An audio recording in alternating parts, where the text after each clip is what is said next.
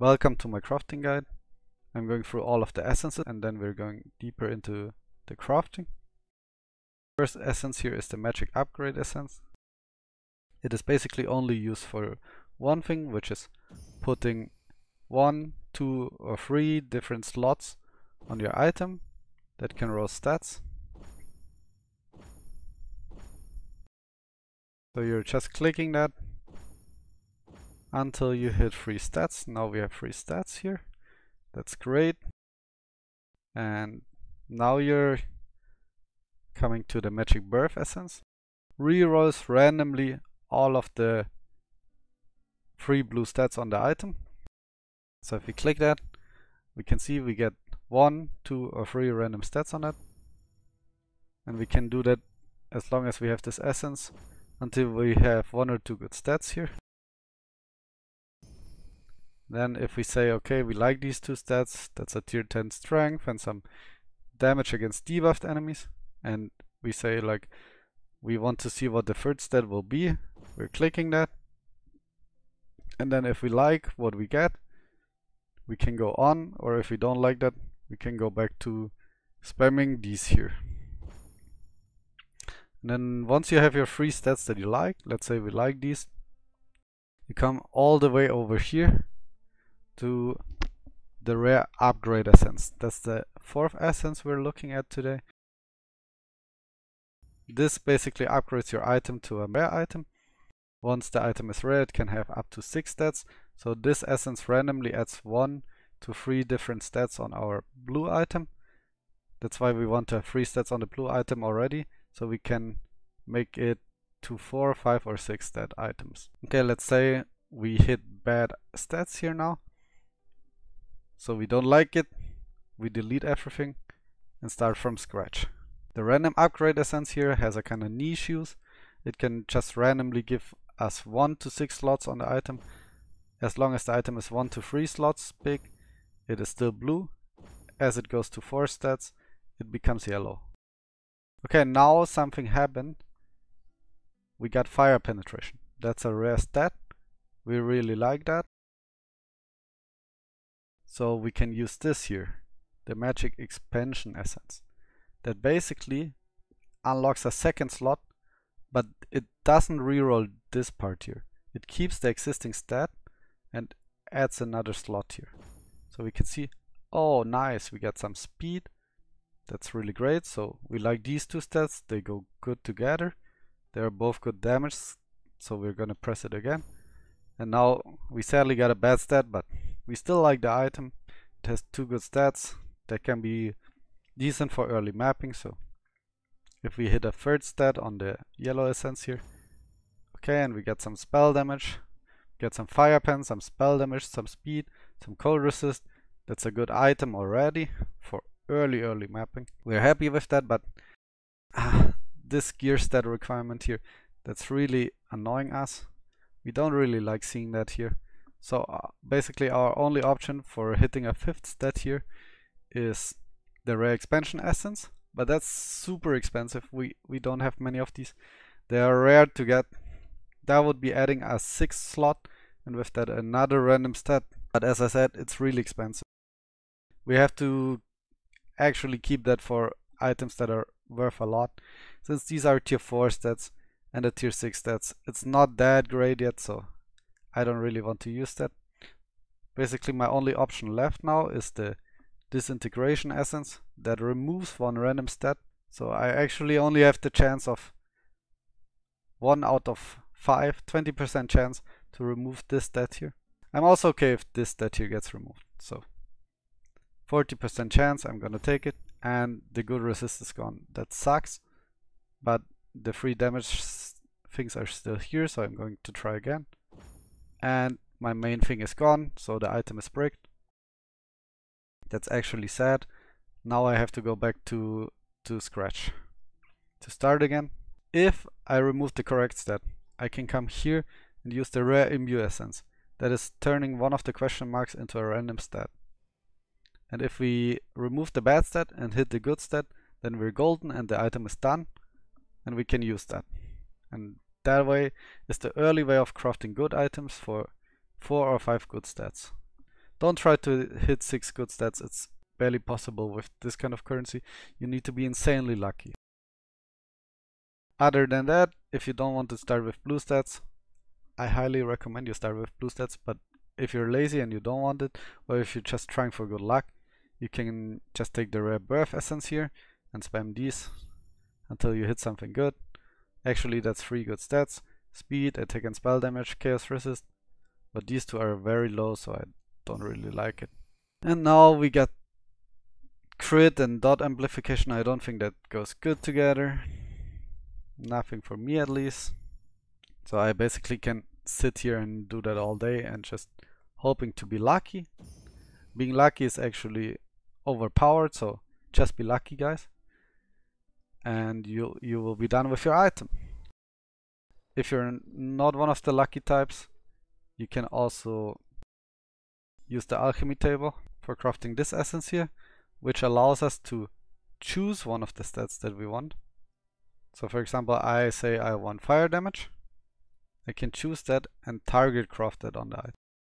If we look at this here, we can see the percentages. Fire damage 1%, so I need to roll 100 times with these if I want to hit fire damage. 10 of these can turn into one of these. And here I get it guaranteed. So instead of paying 100 of these, I only paid 10, so I can use this.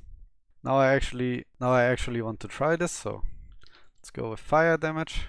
That's my #1 stat that I want on every single scepter that I craft. So I'm rolling fire damage, and we can see here lightning resist, that's good. Speed, that's good. Fire damage, obviously what I wanted. So I have 3 good stats. I come here and boom, upgrade. Only got 1 stat, and that's bad. These here are too valuable, so I'm going back to 0 and starting again. If while doing this here I actually hit one of the stats I want, I can also use these here to add more stats. This is horrible, so I don't like it. Chaos resist is good. HP on kill, not that great. Spell damage is too low. I got 3 stats, so I'm going back to this here. Doing the fire damage now. Terrible roll. No good other mods. Speed and fire damage, that's good. Let's open the third. Damage against enemies affected by dot. Fireball actually burns the enemy, that's a dot, so that's actually great. And let's see if we get lucky. Totem duration gear stat. Oh, that's horrible. Let's try to remove one of the bad stats. We actually did. And now we can enchant that. HP on kill, that's bad. Gone. We can do that again. But now we removed one of the good stats, so for me the item is brick now. Since I really want a strong weapon here. The fire roll wasn't that great either, so I'm gonna start again. Double fire damage. Hit rate. I'm not convinced, the rolls were too low. Still too low. Rune Knight damage, that's not going good with my thingy here. Fire damage and attack on spell damage. Open the third one. Abyssling damage, oh that's horrible. Let's see what else we get. Ooh, dot amplification and speed, that's good. So we want to remove the abyssling damage. But now we know this is only a 20% chance. And let's say this is tier 10, this is tier 10, this is tier 10. This is horrible and we want the absolutely best item we can ever get.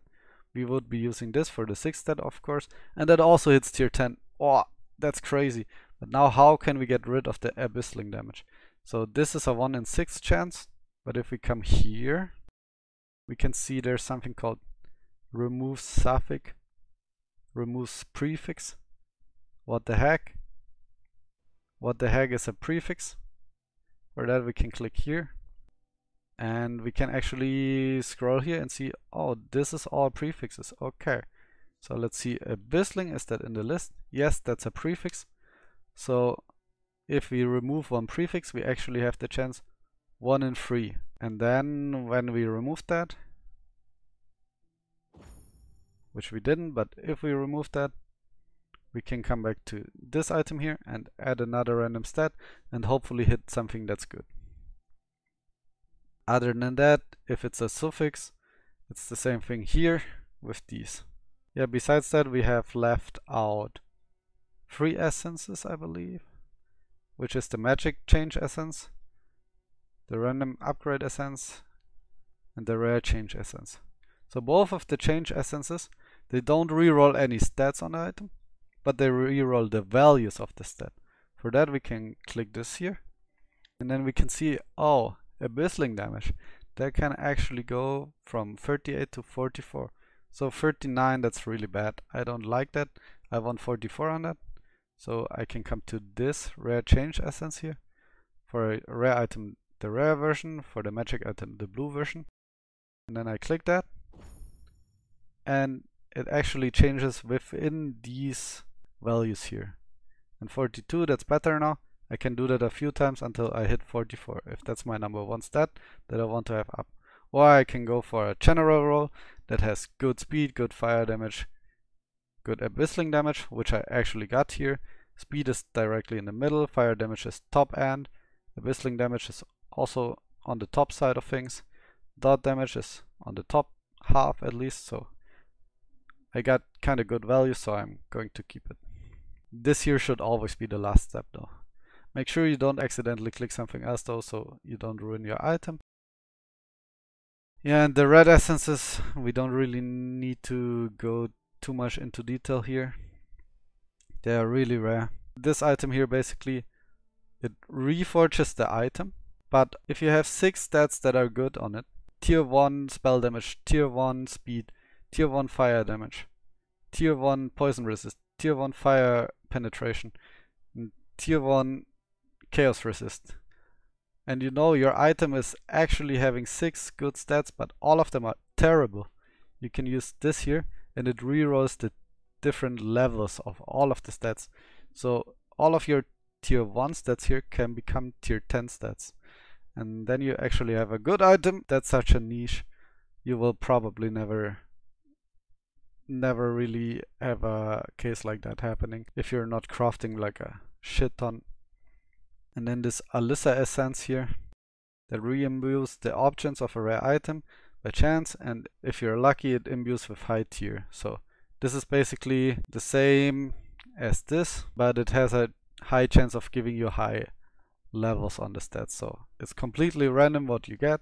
You need to be lucky and hit at least 4 good stats, and then there's a high chance of them being a high level, so probably you're gonna be lucky if you hit 3 or 4 or 5 good stats, but the chance of that is also slim. Other than that, these here add enchantments to your gear. That will be definitely one of the ways for making the best items, but I think it can also break your item's worth by a lot, since if you get the wrong enchant on the item, it is basically not going to be the top tier item anymore. So that's also like maybe a 1 in 5, 1 in 6 chance on every item that you hit the correct enchantment. Like fire pen on the gloves, so you would use the fire god and then put it on the gloves, and you need to be lucky to hit the fire penetration and not something like garbage like health regeneration or something. This here with the quality birth essence, you can upgrade your gear. It is only used on non-enchanted gear though, and it just gives some more base stats, so either the weapon damage or the armor or the barrier or the dodge chance get increased, so you can roll that in the first step. This can only be used on white items, so make sure to include that in the first step, otherwise you're losing the opportunity to do so later on. And now I'm showing you guys how I crafted my armor. My alchemy table was busy, so I actually had to use the birth essences, which was a little bit annoying, but after some rolls I hit a decent tier 10 health stat, and then I just kept upgrading to rare. Boom, I got super lucky on that, actually insanely lucky. Hitting the second tier 10 life and extra stat on that, and as you can see it went glorious. If you enjoyed this video, you can find even more content on my channel.